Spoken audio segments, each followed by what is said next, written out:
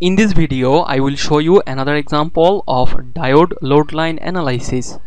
This is the last example, example 3. Draw the diode load line and determine the operating point for the following circuit. Use the provided IV characteristics graph.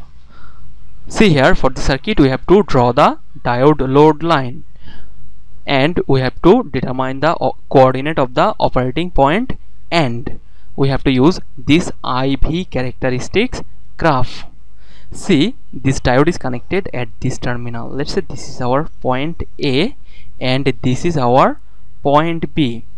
When I was talking about diode load line, in that lecture I have told you that the diode load line is the graphical representation of KVL of a circuit which contains only a single voltage source, single resistance and a diode in a loop. But here this circuit contains a single voltage source but 4 resistors. Therefore at first I have to reduce the entire network across this A and B terminal to a Thevenin equivalent network such that we can get a circuit like this, in which the voltage across the A and B terminal will be equal to Thevenin voltage and the resistance across that A and B terminal will be equal to Thevenin resistance. So to calculate RTH with respect to this terminal and this terminal, at first I have to remove this PN junction from this A and B terminals.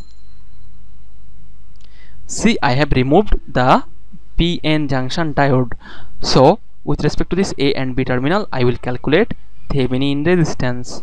While calculating Thevenin resistance, I will replace this voltage source with a short circuit.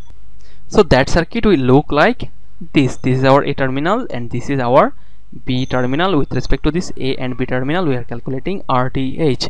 See, with this structure the circuit is looking complicated. See, this is our third terminal. See, as we have short path, this will continue up to this point. So this is our A point, this is our B point and this is our C point. Okay, now see, if I denote this line as A terminal, if I want to go from A to C, I will encounter this 100 ohm resistor. From A to C, I am encountering this 100 ohm resistor. Okay, so from this A to C, I will encounter this 250 ohm resistor. And one end of this 100 ohm and one end of this 200 ohm resistor will be connected at C terminal. Let's say this is that C terminal. Now if I want to go from C to B, I will encounter this 50 ohm resistor. I am going from C to B. I have this 50 ohm resistor in that path. Now if I go from C to B, I will get this 250 ohm resistor from C to B. So this will be the simplified circuit structure of this circuit. Now with respect to this A and B terminal, I am measuring our Thevenin resistance,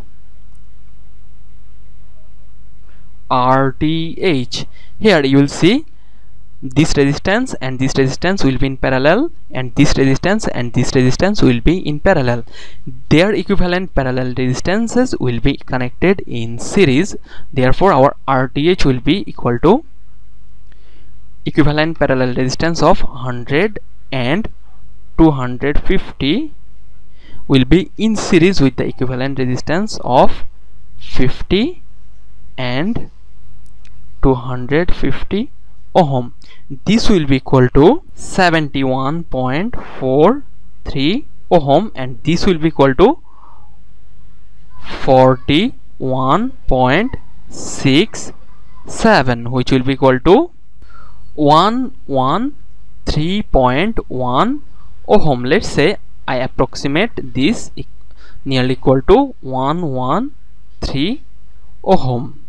For further clarification, let's say I set the circuit in simulator. See, the ohm meter is showing a reading of 113 ohm. So RTH of the circuit will be 113 ohm.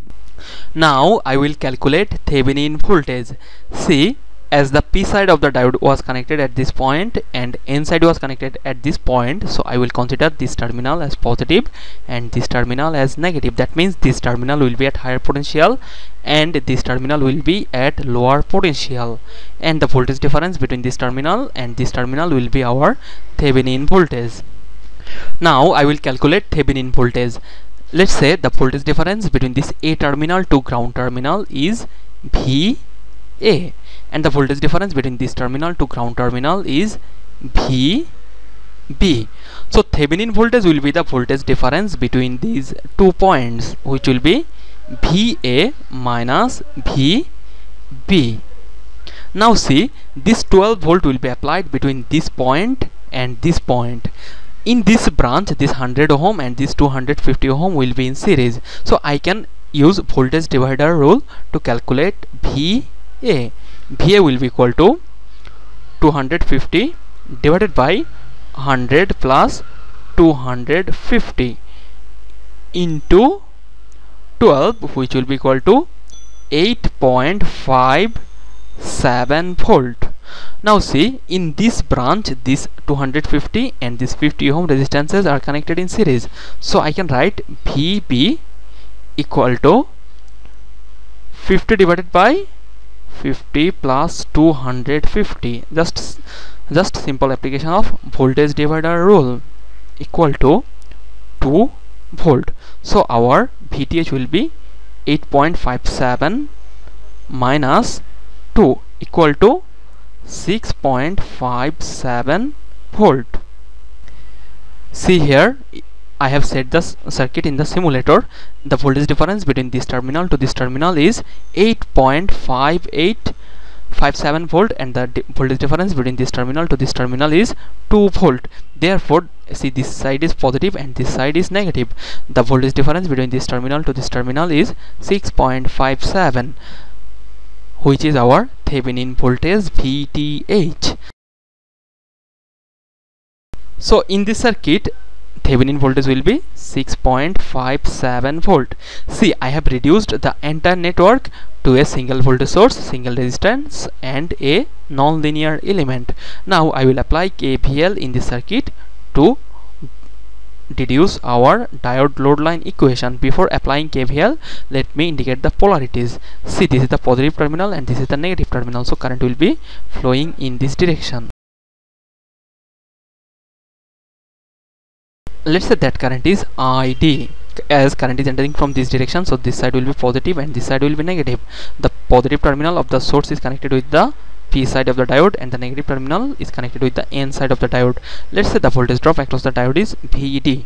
Now if I apply KVL in this loop, I will get plus 6.57 minus I into 113 minus VD equal to 0. So from here I can write ID into 113 equal to minus VD plus 6.57, from which I can write ID equal to minus VD divided by 113 plus 6.57 divided by 113. This is the load line equation of this circuit. Now if I want to find the x-intercept, I will set y coordinate 0, that means ID equal to 0.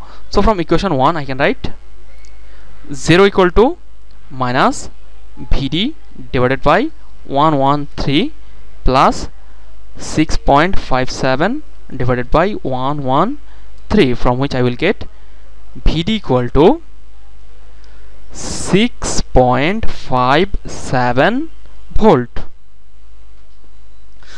So our load line will intersect the x-axis at point 6.570.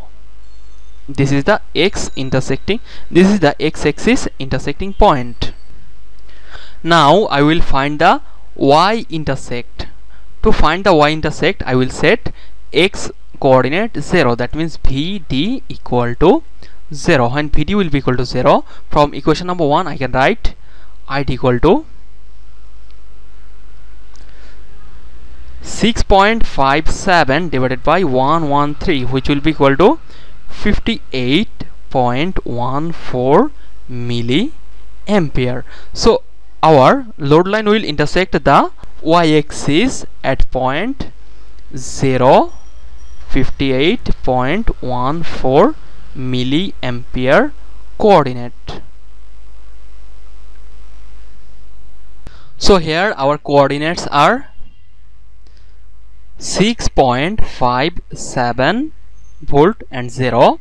Another coordinate is 0, 58.14 milliampere. Now let me locate these 2 points in the graph. This is 6, this is 6.5, therefore 6.57 will be, let's say, at this point. This point has the coordinate of 6.570, 58.14, 1 2 3 4 5 6 7 8 9. This point will be 57.75.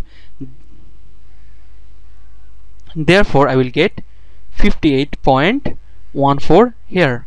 So this point will be 0, 58.14 milliampere. This is our second point. Now I have the 2 points. Now if I join this point and this point, I will get the diode load line.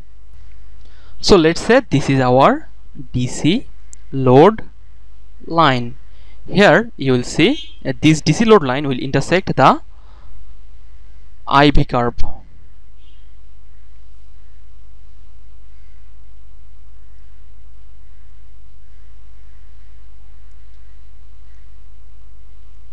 At this point has a coordinate of 2, 2.25 to around, let's say, 2.5